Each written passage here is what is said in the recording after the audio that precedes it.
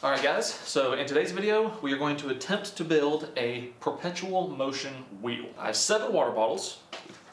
So basically what it is we're going to make like a base, we're going to mount this wheel, and then we're going to zip tie these water bottles to this wheel, you know, all the way around. And then the basic concept here is that if you put them all in the same direction around the wheel, and you spin the wheel, obviously on this side the water is closer to the wheel, and on this side, the water is farther away from the wheel. So you spin the wheel this way, and as the wheel spins, the water on this side has more leverage over the water on this side, so it lifts this water up, and gravity pulls this water down, and then as long as you have everything equal and everything balanced out, the wheel should spin pretty much forever, or for a very, very long time. How I got to this point was I ended up down this rabbit hole on YouTube like 2 days ago of this rabbit hole of perpetual motion and perpetual motion wheels and perpetual motion machines. And what I found was I found quite a few videos of people building wheels like this, and they demonstrated it and it worked and everything was fine. So let's say I found 10 videos like that. Then for those 10 videos there would be 10 other videos about those videos saying how they're fake and why they don't work. I don't know if this really works or if it doesn't work or the physics behind it, or I don't know any of that stuff. I figured the easiest thing for me to do is to just build one and see if it works. But first I'm going to show you, since I have this bicycle wheel here, I'm going to show you a cool little science trick. I have a rope tied to the ceiling. What you do is you just take this, so now the wheel can just hang from the ceiling. If we support the one side with our hand, and then we spin the wheel really fast, it'll just hang there with centrifugal force. How cool is that? So there you go. There's your daily dose of centrifugal force. I actually wanted to show that in a video before, but I didn't have the right wheel. Alright, so let's start building this wheel. Alright, so the first things first. For this to, at least in my mind, for this to have any type of chance of working, all the weight has to be you know, as exact as possible. I've done a couple things. I'll have the exact same water bottle that I'll be using for each one, obviously. And I chose these smart water bottles because they're longer. Whenever it's, you know, coming around, the water will be way farther away than having like a short bottle for the same amount of water, if you get what I'm saying. I filled up all these water bottles the exact same amount, and I weighed them, and I'm just going to show you here on the scale that they're all the exact same weight. Most of these are 499 grams, and I think there's a couple that are 500. For some reason, I couldn't get all of them to be 500. I could get them pretty easily to be 499, but as soon as I try to get it to 5, it would be 503, 505, and then I would dump some out and it would be right back at 499. So I don't know why, but 499 seemed to be the magic number. That one's 499. 498. I don't remember a 498 one. Okay, 498. 499. 498. 499. 500. And 500. So the biggest distance in weight, or the biggest difference in weight that we have is 2 grams. So I don't think that's enough to make any amount of difference. Alright, so let's get these water bottles zip tied to this wheel. I have, well, not really. I was gonna say I cheated a little bit. I haven't really cheated. I've just kind of pre-measured the wheel, and I have little dots around the wheel to make sure all the bottles are evenly spaced. Just match up the cap of each bottle with the dot on the wheel. Keep on adding them. That was kind of a stupid thing to clarify. Of course we're going to keep on adding them. These all look pretty even to me. They all look pretty good. So what I'm going to do is gently set this off to the side, and then we're going to build the base. We need a big 2x4, a little piece of wood, and then these 3 pieces of wood. Alright, so this is how the stand is going to work. We have 1 long piece, we have 3 short pieces, then we have this piece.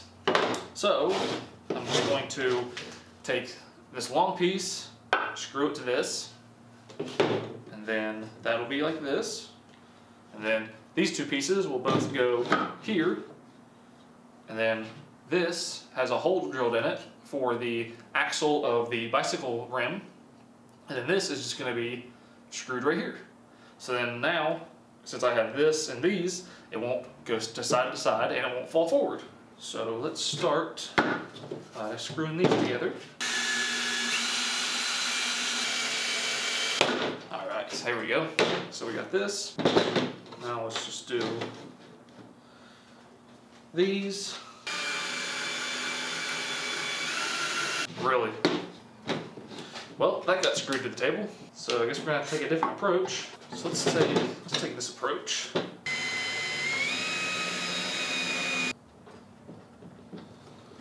I guess it's better than nothing. It's actually pretty strong. I know that my woodworking skills are completely off the charts. Refrain from all your comments, or all your compliments, I should say. Alright, I think 2 screws should do it. Alright, I guess it's time to put the wheel on. I want to make sure this thing's really nice and tight. Now let's go ahead and cut these. And it seems like it's already trying to turn. Alright, let me zoom the camera out and we're going to find out together if it works. Alright, all the bottles are straight. Alright, let's spin this thing and see what happens. 3, 2, 1.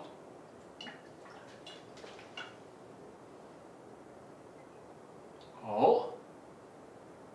Oh.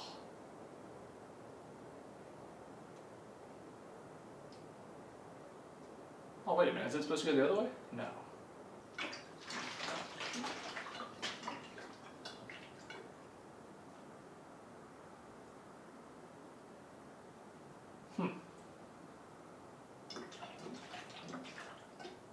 Yeah, that doesn't work. Why doesn't this work?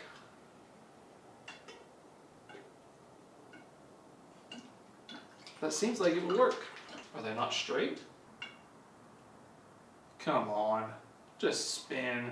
You know you want to. I wonder if there's too much weight.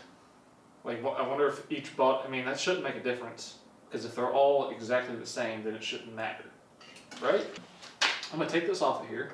I'm gonna take all the bottles off, and then all the bottles now, they have 500 milliliters. So I'm gonna drop that down to 250 milliliters and see if that makes a difference. Because honestly, I don't have an explanation. I'm just gonna try something.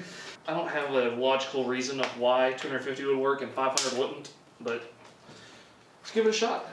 Alright, so I saved you guys all of the time and energy of watching me dump water out of water bottles and then put it back in and dump it back out and put it back in for like 30 minutes to get all of these down to 250 grams. All of these are exactly 250 grams, except for this one, which is 251, because for whatever reason, I could only get it to be 249 or 251. After like 10 minutes, I couldn't get it to be exactly 250, so we're stuck with 251. We'll just have to deal with it. I really don't think the extra gram is going to make too much of a difference. So let's just go ahead and zip tie all of these back onto the wheel. Round 2. You know what? This already feels like it's going to work. Oh, look at that. It's already trying to work. All right. Are you kidding me? Really? Come on.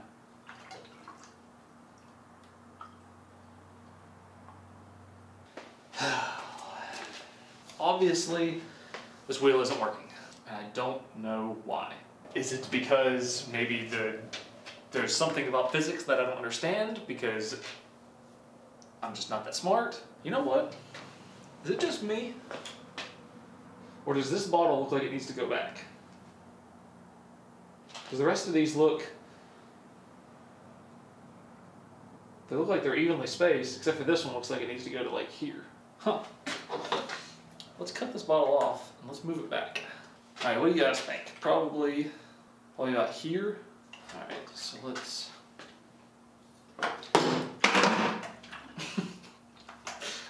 Why is that the story of my life? You know, let's do this. Let's just lay the wheel down. Let's go. Is it really spinning right now?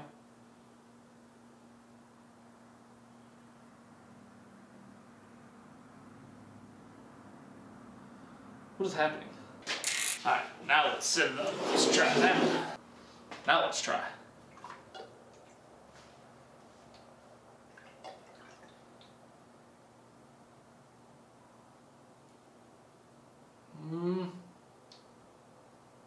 No. Why is it going the other way? It's not supposed to go that way. Why do you keep wanting to go this way? Yeah, this doesn't. Why doesn't this work? Does this make sense to anybody else, or do I just look crazy in here with a bicycle with little water bottles zip tied to it? Because I'm feeling kind of insane. Maybe it just needs a good start.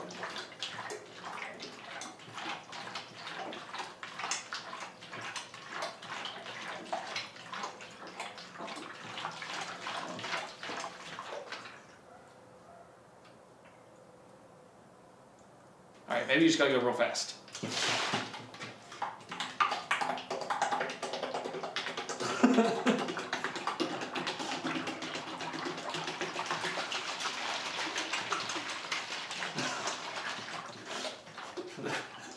That doesn't work at all.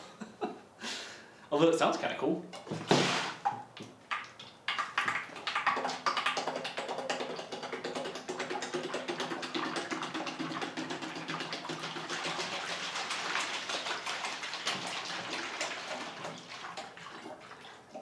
Why does that stops really fast? So what happens when we go the other way?